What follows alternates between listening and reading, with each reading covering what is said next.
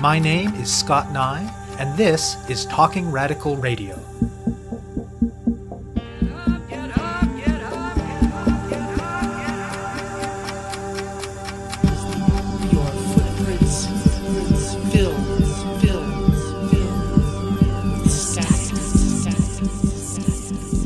Hello and welcome to Talking Radical Radio, where we bring you grassroots voices from across Canada. We give you the chance to hear many different people who are facing many different struggles, talk about what they're doing, how they're doing it, and why they're doing it, in the belief that such listening is a crucial step in strengthening all of our efforts to change the world.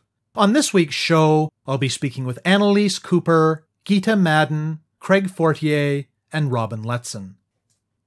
For a lot of people, spaces organized around sports often feel hostile, toxic, and unwelcoming. People may love the game, they may enjoy the activity involved, but all too often the culture permeating and surrounding sports accentuates some of the worst features of our social world and pushes people away. The details vary a lot with the specific sport, level of play, and location, but even in recreational contexts, this often includes toxic masculinity, hyper-competitiveness, hostility towards queer and trans people, and in some instances, fairly open racism. And the cost of fees and equipment can be a significant barrier as well. Given that context, people engaged in grassroots political work aimed in one way or another at collective liberation have a range of relationships to recreational sports.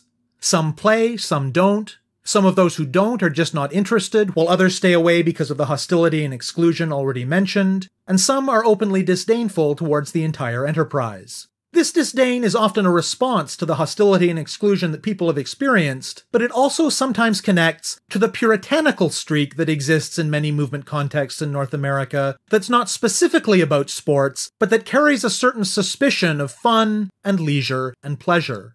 Whatever individual relationships exist to sports, however, there's almost never thoughtful, politically minded, collective engagement with sports as a possible terrain for living our lives and organizing our communities otherwise, and with a range of possible connections to broader struggles. Back in 2007 or thereabouts, a number of people connected with the Toronto chapter of the migrant justice group No One Is Illegal decided to start a softball team, as a way of bringing like-minded people together outside of the grind of meetings and rallies, but also separate from the more common alternative of bars and pubs. The team itself, called The Uncertainty, brought together both people who were part of radical grassroots political networks and people who were not, and they played in one of the mainstream corporate co-ed recreational leagues in Toronto. This sparked the beginnings of an ongoing collective conversation about the politics of recreational sports, and it was the start of a team that, with a continually evolving roster, played together for a decade. In 2017, a group of players on The Uncertainty decided that among the network of current players, former players, and supporters that they had accumulated over those years, they had enough people to go from being a team in a mainstream league to starting their own league. They call it the Field of Dreamers Cooperative Softball Association, and today the 4-team league is close to completing its second successful season. As they explain, they see Field of Dreamers as not just a great place to enjoy softball, but integrally as a radical political project. Annelies Cooper is a PhD student and a teaching assistant at York University, and an organizer in Indigenous sovereignty and settler solidarity, sexual assault advocacy, and labor struggles. Gita Madan is an educator with the Toronto District School Board, and an organizer working at the intersection of the criminal justice and education systems. Fortier is an assistant professor in social development studies at Renison University College at University of Waterloo, as well as a migrant justice and Indigenous solidarity organizer. And Robyn Letson is a mental health worker, is active in LGBTQ communities in Toronto, and connects to other grassroots movements via editing and writing work. The four of them speak with me about the barriers and problems in many mainstream recreational sports cultures, and about the radical vision of the Field of Dreamers Cooperative Softball Association. And just a quick heads up that there are a couple of very brief stretches at the start of the episode where the audio echoes a bit. Don't worry, they don't last long at all, so please just keep listening. My name is Fortier. I'm an assistant professor at Renison University at University of Waterloo, but mostly organized within migrant justice and in support of Indigenous sovereignty struggles here in Toronto. and have been a real active baseball player my entire life, including playing in some pretty competitive and developmental baseball. And also was one of the founders of the Uncertainty recreational softball team, which sort of evolved into what we have as the Field of Dreamers today. The Uncertainty played in the run-of-the-mill mainstream co-ed recreational softball leagues that you have all throughout the country. And what we were finding was it was very challenging to develop a culture that aligned with our political values within that space. And so the Field of Dreamers was a coming together of a bunch of us who are organizers in various political movements, but also who are folks who really love to play with each other. And this was an opportunity to try to develop something new that aligned our political visions with the act of playing sport. My name is Annelies Cooper, and I'm a PhD student at York University and a teaching assistant at York University. And I'm also an organizer in Toronto around Indigenous sovereignty and settler solidarity movements, sexual assault advocacy, and labor activism. And I'm also a player, a captain, and a member of the coordinating committee of the Field of Dreamers Baseball League. I played on the Uncertainty team before the Field of Dreamers and was involved in coordinating the development of the league.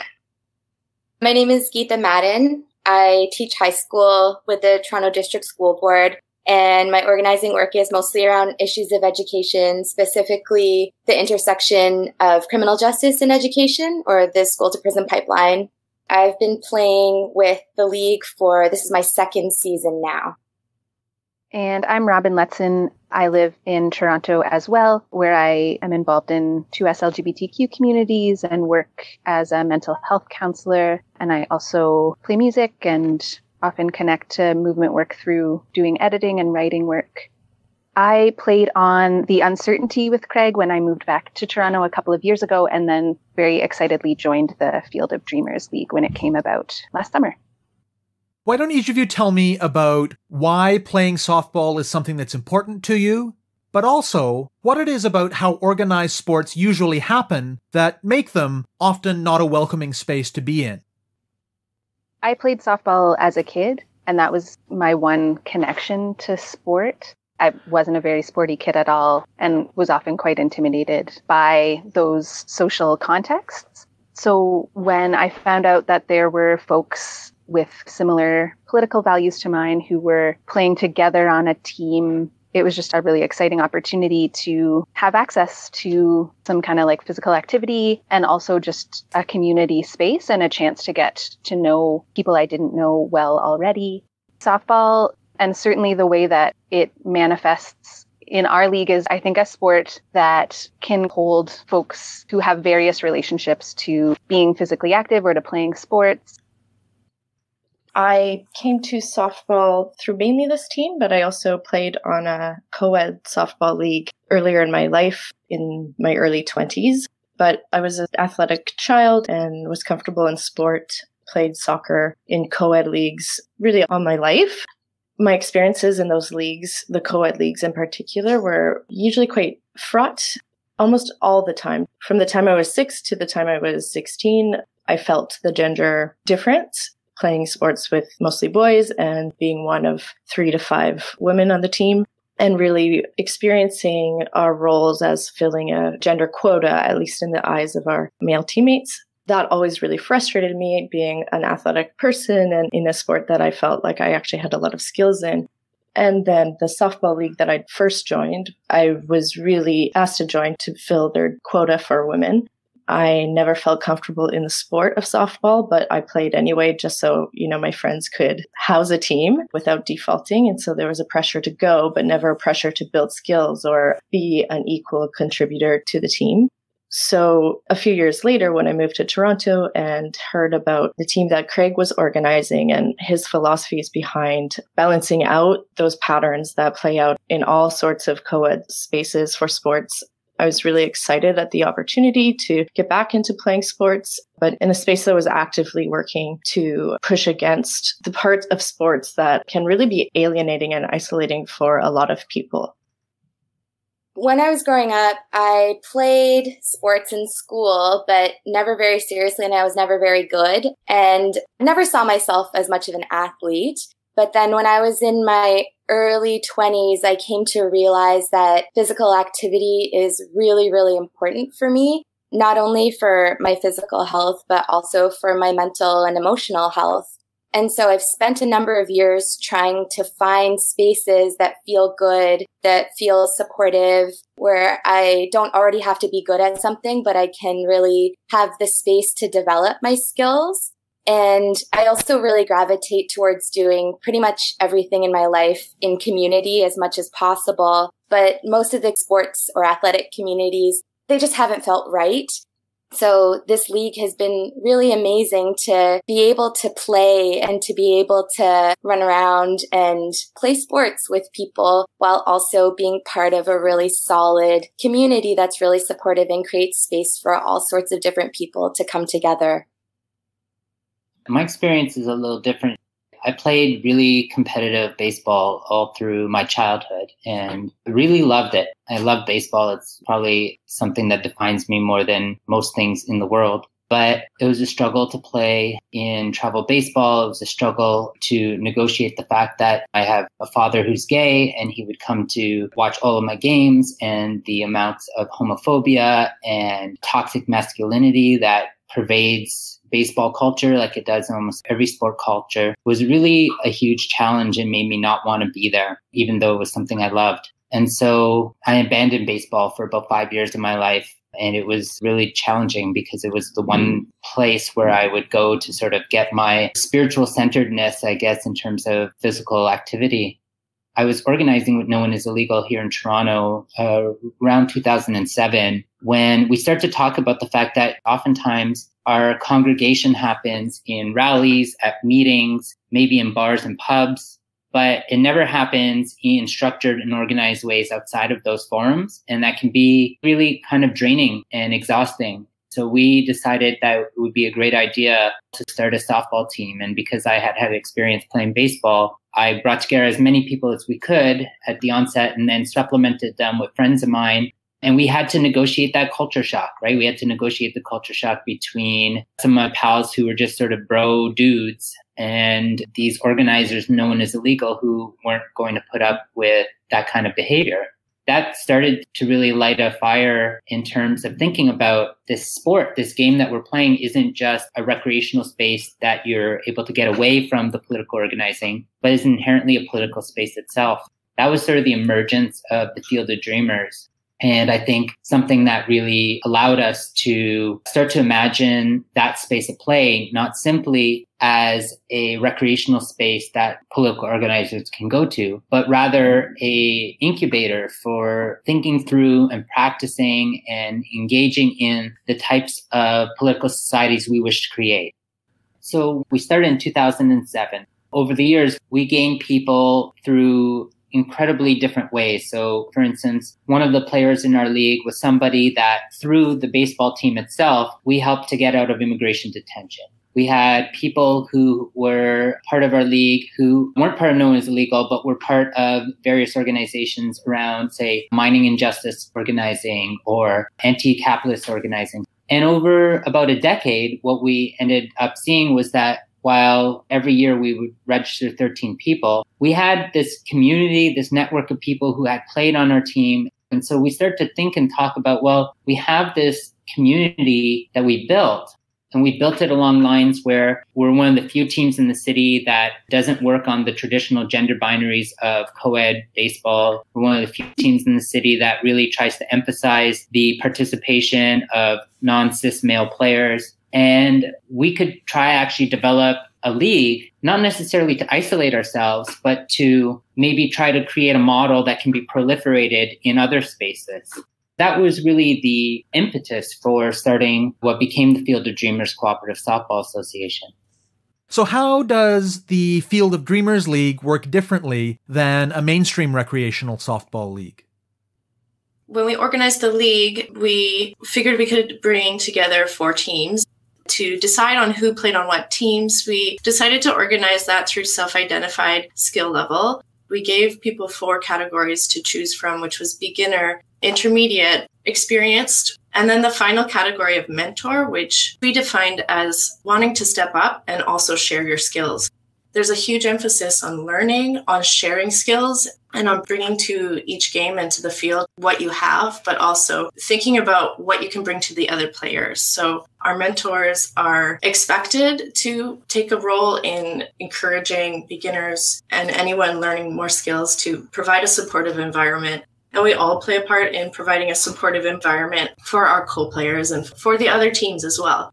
So as opposed to thinking about, does each team have this amount of cis men or this amount of women or this amount of whatever, we could care less about gender distribution. It's about distributing a good amount of skill across the teams so that there'll be a good level of competition, but also fairness. We have skill shares throughout the league. And we have written rules in certain ways to really emphasize fairness to newer players, development of skills, and we really prioritize the guiding principles of the league, which see softball as a community and not as just individual skill. We prioritize letting people play their positions as opposed to playing on top of them just to make that play. It's not that we don't all care about winning, because I think we do, but we want to be giving everybody all the opportunities to play and learn and to share in that experience of play. We really came to this idea of having to develop a league through the city bureaucracy, which was a real challenge. You know, the first time we put in the application, we actually were rejected for a softball diamond because the competition is so fierce in the city of Toronto for access to public space. But we really fought back against that because we had seen all the posts and ads for these large corporate leagues like the Toronto Sport and Social Club who hold permits for all kinds of diamonds. And yet community-based leagues are supposed to be prioritized by the city, but we were being rejected. So we actually started a phone and email campaign that was really successful. But in the sense of securing the diamond, we were also really struggling. A lot of us work with Indigenous communities, and some of our players and people who are coordinating the league are Indigenous people themselves. And we had this contradiction at hand, which is that oftentimes non-Indigenous people can mobilize to access public space, and yet we don't recognize the inherent contradictions of playing on stolen land. And so because baseball is a sport that is really rife with like tradition and protocols and decorum and all these things, we thought it'd be really interesting to sort of mess with that. So we hold an opening ceremony and a closing ceremony every season where we actually do a long-standing land acknowledgement. Gita Madan, who is one of the players in the league, suggested that one of the ways we could do that is through putting tobacco down at home plate. And so each game, no matter what the ceremony is, somebody comes out and puts tobacco down. And we do a lot of conversations and talking within the league and in the coordinating committee of how to make those intentions actionable outside of the diamond. We try to ensure that everybody who plays in our league, and even anyone who's a spectator, really can see this happening and be engaged in a conversation over it. The second thing is around access to space in a financial way. The city of Toronto has become more and more unlivable. And for many people, one of the first things you cut out is recreational sport. Because we're cutting out the middleman, basically the Toronto Sports and Social Club and all these other corporate leagues that pay the same fees that we do for the diamonds, but are able to then charge massive premiums to people, we're able to offer registration in the league on a sliding scale, including people who will sometimes just pay double their registration fee so that we can offer spaces for players who don't have to pay at all. And the idea here is to ensure that whoever wants to play in the league is able to play so long as we have space for players. People who have played the year before have first dibs on the next season. But then when those spots open, we make sure that we prioritize people, cis female or non-binary folks, people who are from racialized communities, Indigenous folks, and people who may not be able to afford recreational sports otherwise.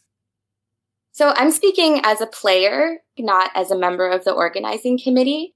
For me, what makes this league really special is that it feels like there's a really deep ethic of care that underpins everything that happens. I actually think the entire league in itself is an act of collective care. There's just so much intentionality in every decision that's made. everything from the rules and how we try to balance out skill levels on the teams and things like that, but also just in all of the interactions that happen on the field as well. So we'll often give extra hits to beginners that might have otherwise struck out, or the way that we stop the game if there happens to be an injury, and everyone kind of tends to it and makes sure that that person is good. And even in the relationships that we've developed with some of the fans that come and watch our games, I feel like we all have this sense of responsibility to each other and to the league, because we know that we're creating something really beautiful and something different.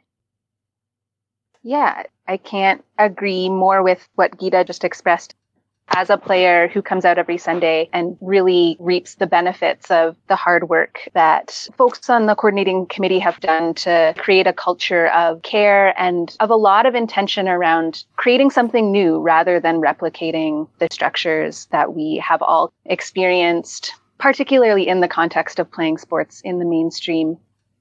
So this is woven in and out of all of the things you've said so far, but talk a bit more explicitly about why you see Field of Dreamers not just as a great place to play ball, but as an important political project. When we're building in political mobilizations, when we're organizing campaigns and we're organizing rallies and we're organizing really important and urgent radical actions, we really struggle, I think, as the organized left with the way we treat each other, the way in which we support each other, how we build each other's skills, how we build each other's capacities to do things on our own so that all the work doesn't fall on the shoulders of those who are quote unquote most capable, right? And so I think one of the things that we've seen through this league is that it is a lower stakes way of practicing this within our community. But the other is that this gives us a real opportunity to intervene in the realm of sport in a way that oftentimes the radical left abdicates or abandons. That we're not just intervening in terms of the professional levels, which are really important. And, it's important to protest racist logos. But there's this culture in sport that permeates even at the lowest levels, at the most fun levels that should be just recreational. And this is our opportunity to intervene in this, and not just to intervene, but to find a way to push for its proliferation. So we had this really exciting thing happen this season where people who organize a similar league under similar values in Montreal were getting pushed off of their field by the mayor of Montreal. And the field was actually bulldozed. And they reached out, and we were able to do a letter writing campaign in support of them, to do a video that was sent to the mayor's office, and to also sort of continue this ongoing relationship building in which one of the organizers of that league came to Toronto for a weekend and played in our league to build those relationships. And so I think for me, the political value of what we're doing isn't just peripheral, but central to the ethos of the league. For me, I don't see the kind of care, the acts of care and intentionality that we've built into the fabric of the league as separate from politics. To me, doing a leftist and a progressive politics is as much about the process as it is the goals and the outcome. And I've really learned a lot in the process of being a part of this team, being a part of the organizing committee, and taking the time to really have difficult discussions with each other and make decisions that are sometimes difficult. When we were playing as the Uncertainty in the Toronto Social Sports Club, we were demonstrating that as a model to other teams, and a lot of times they just weren't getting it. We'd be playing against teams who were so competitive that they would be making fun of each other, putting each other down. We saw a lot of ugly behavior, and in modeling against that, some teams did come up to us and say, wow, you guys seem to all really care about each other. It kind of shocked them to see that sport could be done in that way. We do that a little bit less by virtue of being in our own league now, but we do have a lot of spectators. A lot of them engage with us. And if there's somebody heckling us, we've taken the time to actually have conversation with those people who are bystanders and be able to communicate what this league is about and why we're doing it. So I think there's more opportunities we can build that we could actually continue to get more people to think about transforming sport, and using our example as just one model of potentially, hopefully there can be a lot more models out there. There's just so few right now. But I think that part of our work to continue that on will be doing outreach, But yeah, to me, it really does come down to those relationships that we've built that are political, that also carry us through the political work that we do outside of softball. The other area of growth I hope for our league is to see players who have experience in our league or who have played in our league to go off and take these relationships and the politics of care elsewhere and to put it into other parts of their lives and their work, and maybe even start their own leagues or teams. Personally, as someone who spends a lot of their time in the nonprofit world and kind of feeling a lot of existential angst in that world as someone with radical political values, the league is a space to literally just connect, to find out what is happening in terms of organizing in the city, to lend solidarity to the organizing work that folks are doing, and to build relationships in real life, in real time. It may sound simple, but that's been a vastly important aspect of the league for me. I think that as organizers, a lot of us are just really hustling to get by in this very expensive city and, do good work and do good organizing, and also all of the other forms of labor and care and support that many of us take on, particularly women of color. And I think if we don't actively create spaces that nourish us and inspire us and keep us going, then those spaces just don't exist. And it's hard for this work to be sustainable if we're not being fed, because often organizing spaces can be quite toxic and draining. So I think that it's just really, really important for us to be intentional about creating spaces like this. I also think that we don't give ourselves enough room for fun in organizing spaces and to just play. And we're constantly dealing with such serious issues all the time. I do think it's really important for us to spend time sort of like playing together and laughing and relating to each other in different ways. And that's part of what this league gives me as well.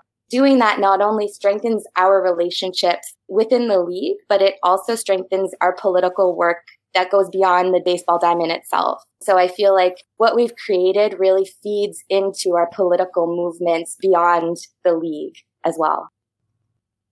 You have been listening to my interview with Annelies Cooper, Gita Madan, Craig Fortier, and Robyn Letson from the Field of Dreamers Cooperative Softball Association.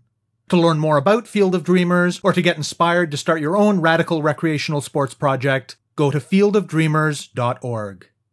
To find out more about Talking Radical Radio, the guests, the theme music, and the ways that you can listen, go to talkingradical.ca and click on the link for the radio show. On the site, you can sign up for email updates or follow us on Facebook, Twitter, iTunes, SoundCloud, and other platforms. I'm Scott Neigh, a writer and media producer based in Hamilton, Ontario, and the author of 2 books of Canadian history told through the stories of activists, published by Fernwood Publishing. Thank you very much for listening, and I hope you tune in again next week.